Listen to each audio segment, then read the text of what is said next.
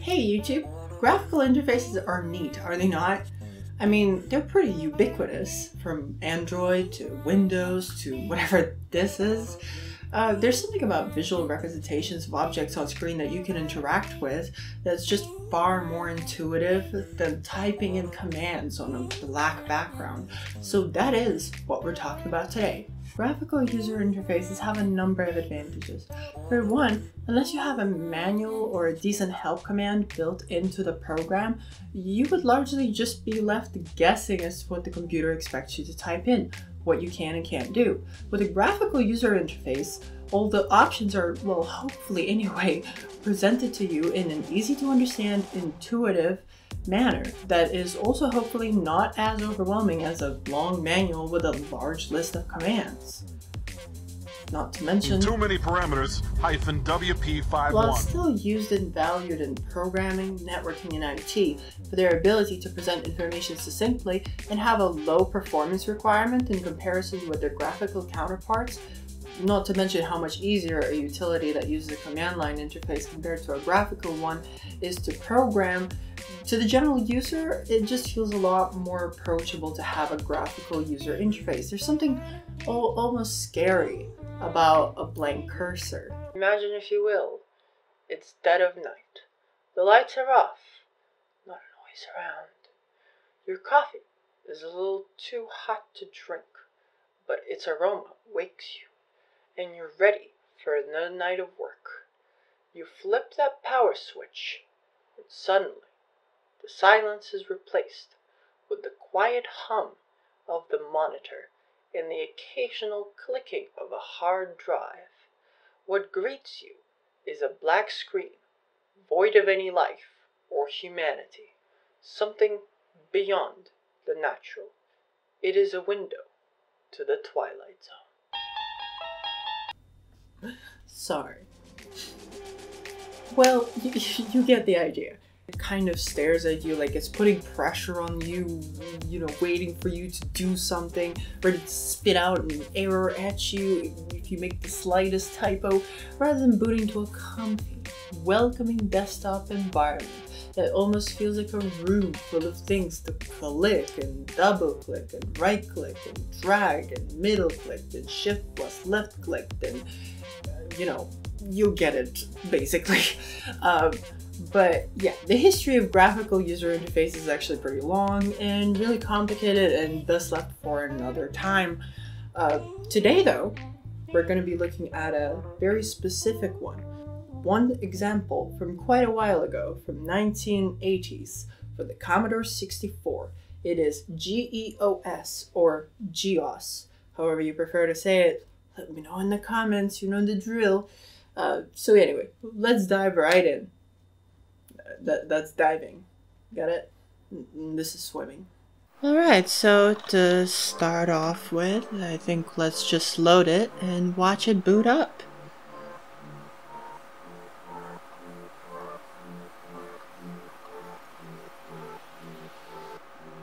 And there it goes.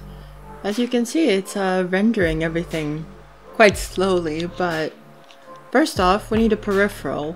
So, believe it or not, for the most part, people used it with joysticks instead of a mouse. They were just more common back in the day. Those nice micro switches. It's a pretty good way of controlling it, but a mouse is certainly more natural and something that we're more used to now. Joysticks were used by a lot more programs, and by programs I mean games. So, that's quite nice. So, first thing we're going to need to do is to set up our control input. So for that, we're going to press Commodore I.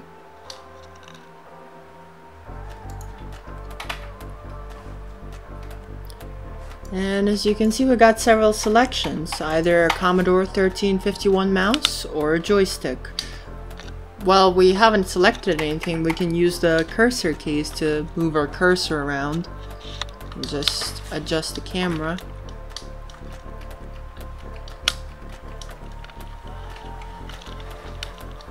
As you can see, You can use the cursor keys. So for our purposes, we'll be selecting the Commodore mouse, even though the mouse we have connected is actually just a USB mouse that I had lying around through the USB converter to joystick port that I've shown in my games video. Same way I use the PS4 controller. So we can click on stuff, we can move the cursor around. It's pretty smooth, pretty nice. So I think first thing we should do is probably customize this.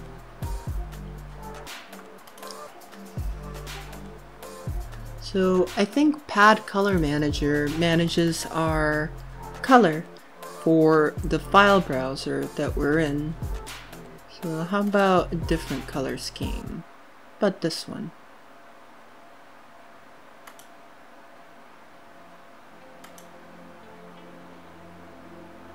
Oof, that's pretty garish, gotta say.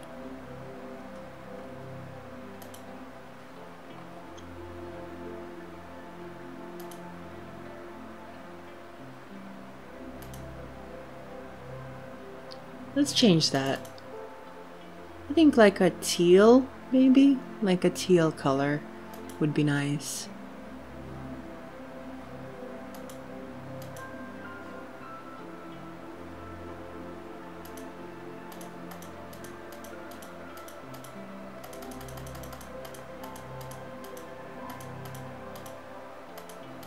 Yeah, how about that?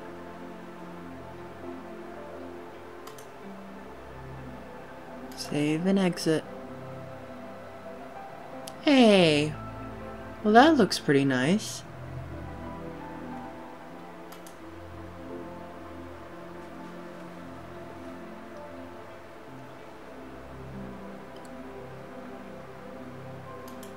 So I think in Preference Manager, unlike the Pad Color Manager, yeah, we can select all the various colors for the actual OS outside of that window, outside of our file manager. Or file notepad, as it was called, or disk notepad, I'm not sure. So let's make it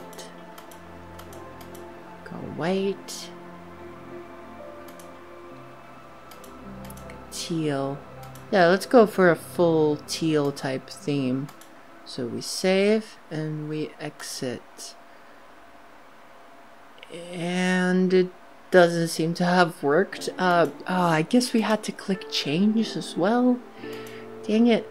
Oh, so it's a little hard to stay on this menu. When you move your cursor off, it kind of removes it from the screen.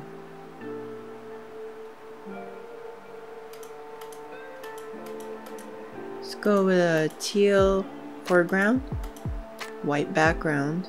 Let's go to change first. Yeah, that should do it. And exit. It's pretty bright, but I kind of like it. Yeah, there we go.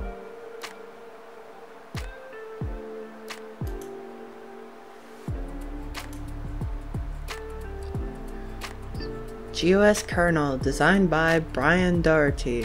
I'm not gonna try to read these names. These people deserve more respect than that. But yeah, and the desktop itself, which is kind of just a program on it. Also, 1986, 1988, Berkeley Softworks. Hope I didn't butcher that one at least. Let's go on to the next page. So all the files and programs are on these little pages and such, and let me just adjust the camera real quick.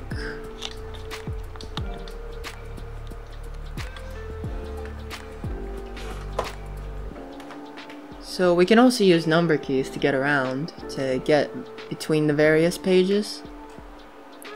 Let's try GeoWrite. An operating system ain't nothing without the programs contained with it. And I believe this is kind of the Word document program, writer of Atera. So let's go to create a new document. Just whatever.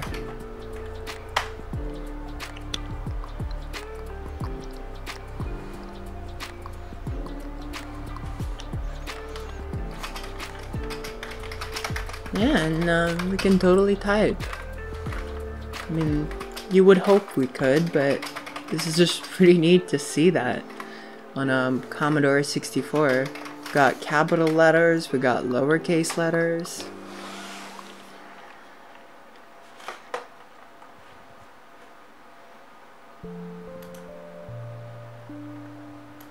You can highlight text, move it around. You can delete text and move with cursor keys. But deleting text like this takes a while since it has to redraw the thing every time. So I think actually if we just highlight a block of text and then delete it, that will be better.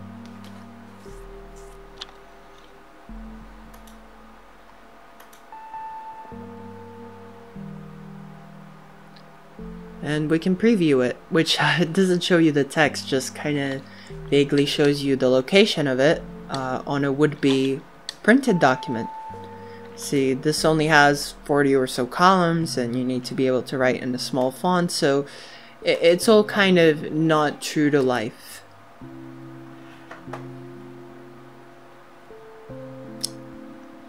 Yeah, let's change our mouse color to this one. Yeah. Kind of makes it more contrasty, a little easier to see. And you can only run one application at a time, so we can't really switch between windows like that. We have to close one to go to the other one. How about bigger font?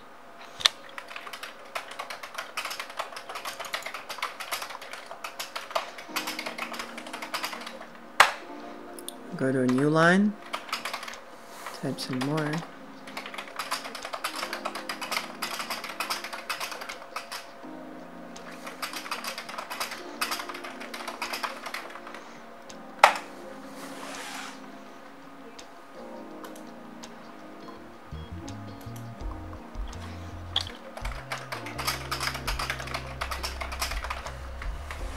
Yeah, this is pretty cool.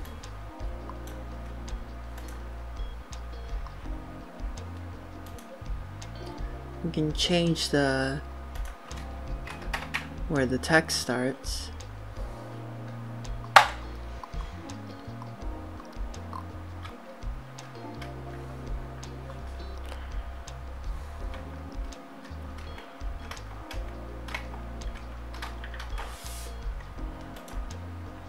Oh, it's line by line. Okay, I get it. That's pretty cool that you can have one line start on like the center or right, and then another start a different place. Let's try this font. Make it big. That's pretty cool.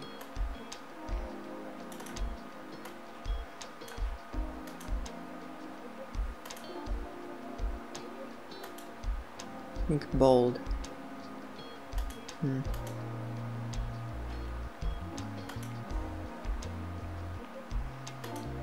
Close out of this file and let's quit.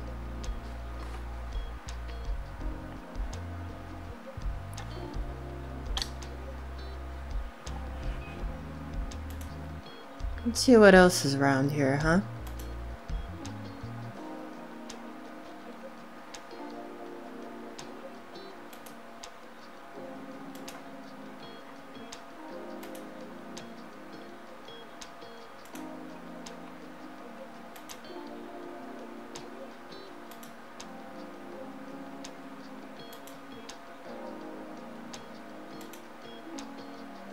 Yeah, interesting. You can see our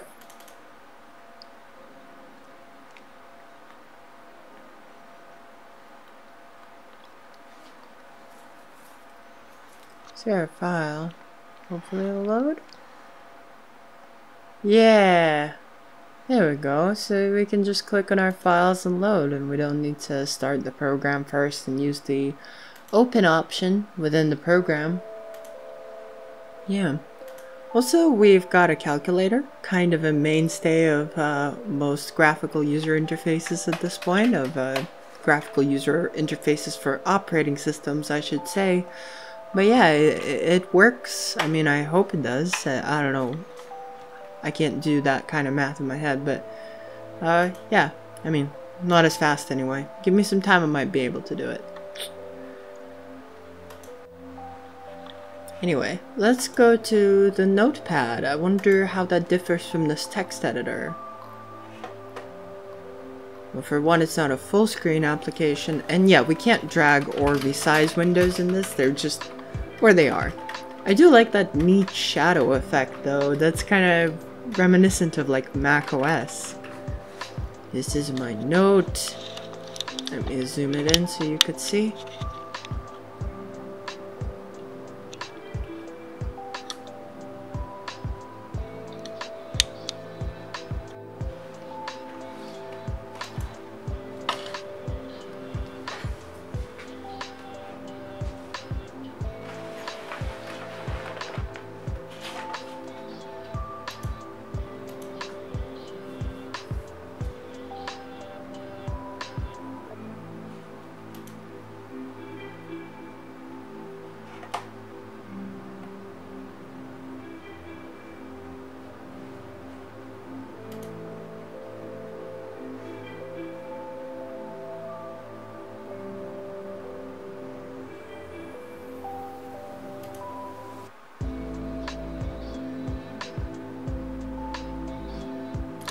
Yeah, so what does this do then? Ah, so this is for sort of our hardware configuration, and your eyes aren't fooling you, that does say RAM expansion. There are many RAM expansions for the Commodore 64.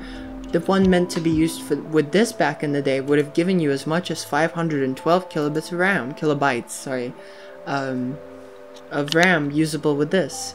So it would make it quite a bit faster and quite a bit more capable. And certain later versions of this, including ones made by hobbyists, do require things like a super CPU or a RAM upgrade and things like that. I believe the 1541 Ultimate cartridge allows you to have 16 megabytes of RAM, which is pretty insane. Because the Commodore 64 stock only has 64 kilobytes.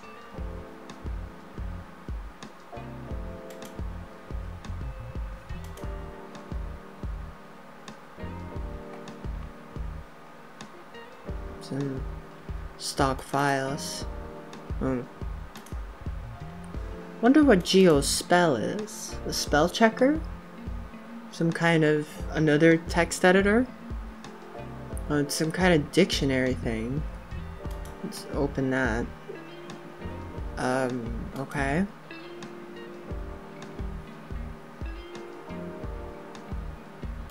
Alright.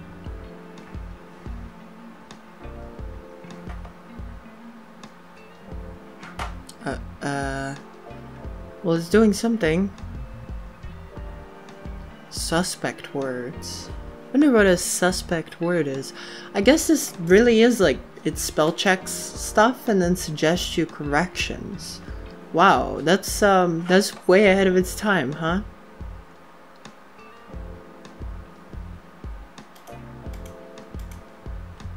So what if we click that and then... Okay, so you pick your own suggestions, I suppose. Get the spellings of it right. So yeah, it is really kind of like a non-automated spelling correction thing. Would be quite useful for why is it not highlighting the whole word? Anyway, yeah, it would kind of be useful, I imagine, for large Word documents. Instead of just manually reading through them, you'd have this program to assist you and replace the wrong words with whatever you want. And yeah, I imagine you could also make your own personal dictionaries. Like if you're about to send out a business newsletter and you had terms specific to your business in there, you would add those to a dictionary so that the program would know to ignore them. I don't know what this is. Photo album. Pretty sure you can't view any photos, but...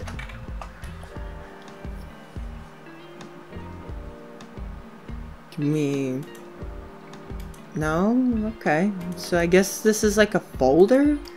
It's like a photo folder. There's just nothing we can really do. Alright, let's just close out of it for now. Oh.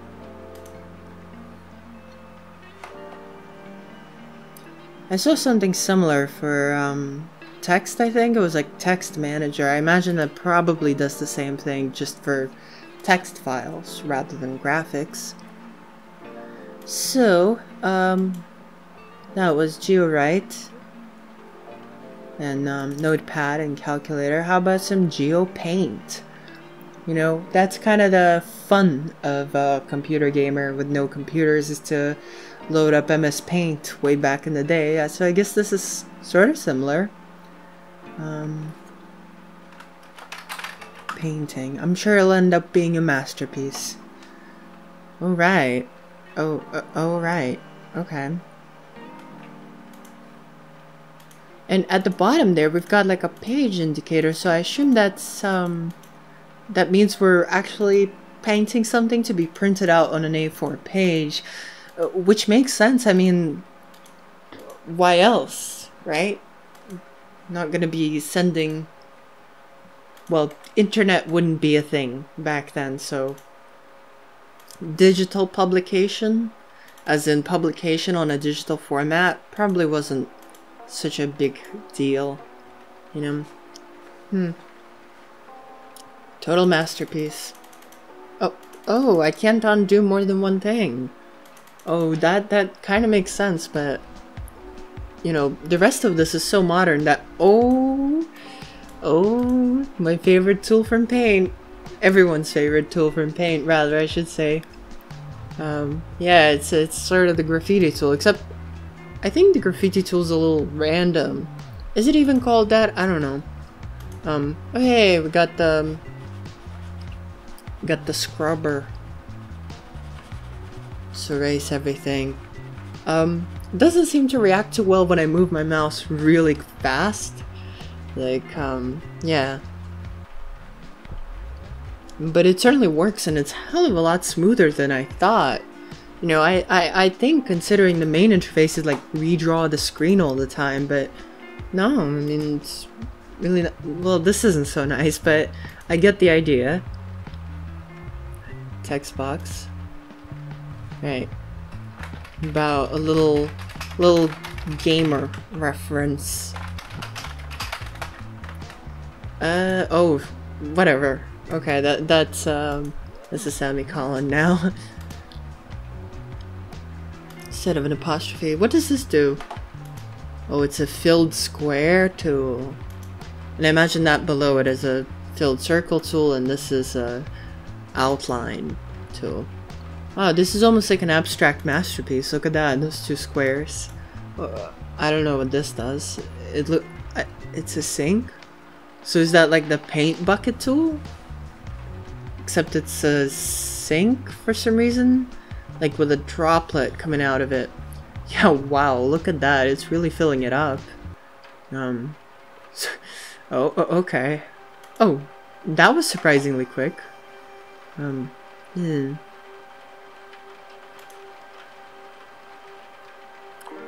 So what does the... Oh, hold on.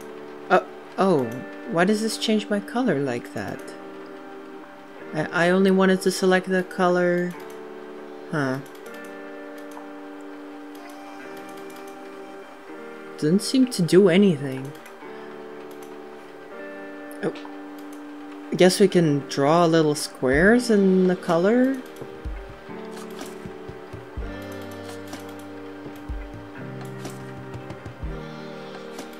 Well, really don't know. Anyway, textures. What about them? That doesn't change anything. Phew.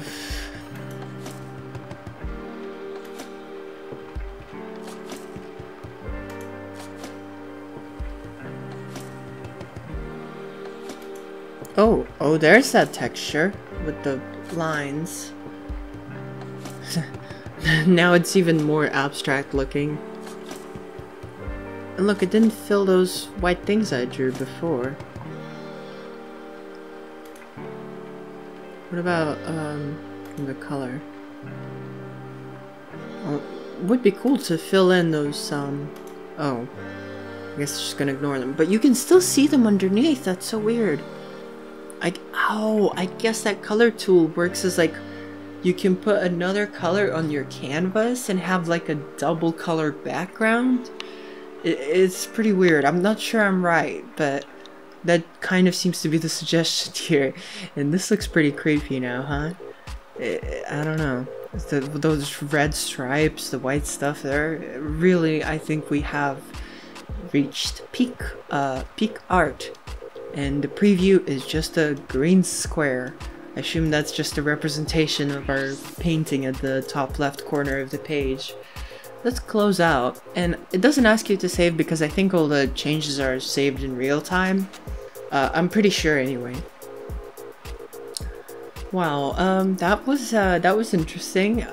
It's not the kind of paint program I expected. It's a lot better. It's a lot better. Some of those files are just drivers, as you can see. There's fonts. I mean, since I'm running it all of one floppy disk image, it's kind of all has to be on here. I wonder what GeoLaser is. Is that for like laser printing? That's my best guess. Let's see what it is. Oh, that looks a little cursed at the top. Choose RS-232 serial transfer rate. Huh. Okay. I'd like to know what this does, but I don't have my Linux computer set up with to receive data over serial. Watch my previous video if you want to know what I mean. Yeah, alright, so it seems like it just transfers certain types of files over.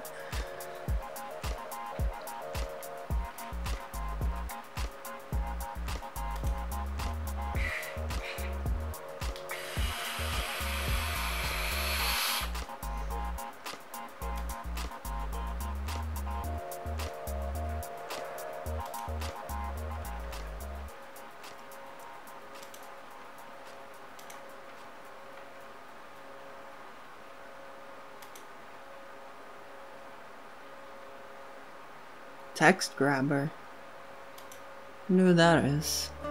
Some kind of... like a converter, maybe?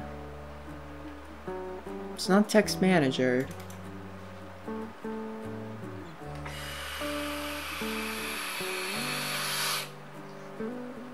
Alright. Easy script form, word writer form. Choose word process. Oh, I guess this is a converter for like changing from different word processors.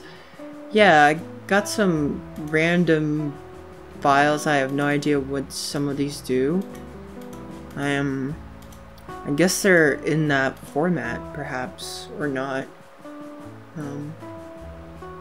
Yeah. Okay, well, I guess, should we try it? I don't know, I mean, let's try it. And press enter. I'm guessing it'll fail because I don't actually know what it was like. Oh. Unrecognized character. Okay, yeah, I feel like this is gonna go south because I don't know what exact format these files would be using. They were kind of already on the image that I got.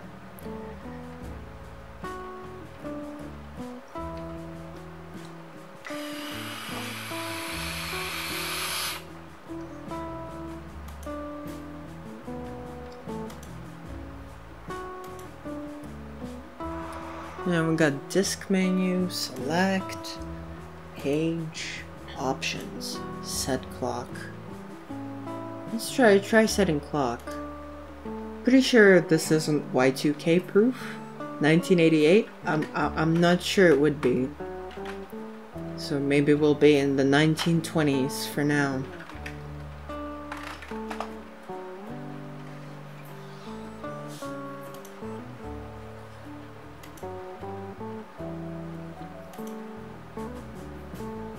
What is alarm clock?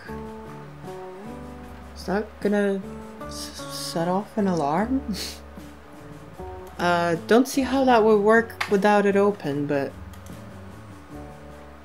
Hold on. Time... I don't get this, really.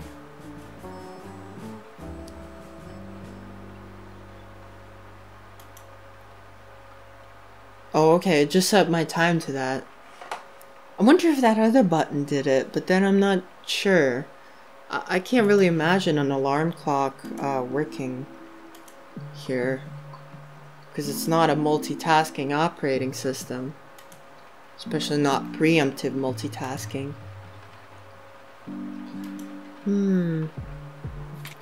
So I think we've like covered just about everything. How about reset? Does that, oh yeah, that just resets GEOS, so it doesn't actually bring me back to basic, which I could kind of guess because there's a button that says basic there, so I'm sure that one will bring me back to basic.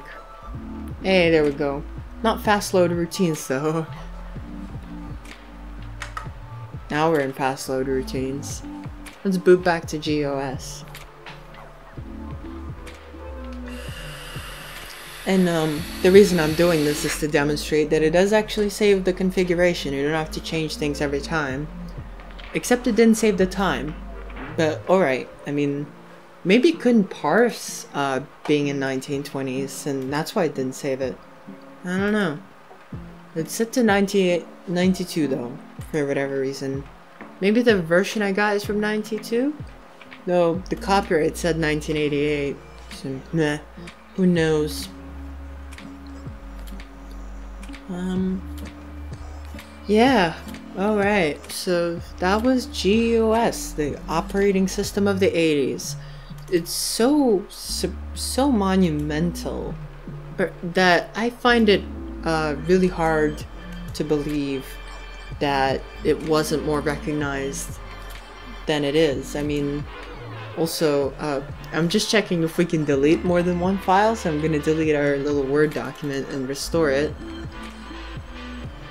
I'm pretty sure we can only delete one file, because there's an undo delete button, and I think it functions the same way as the undo button in the Paint program, where only one action can be undone, as opposed to like a whole history of actions like we're used to today.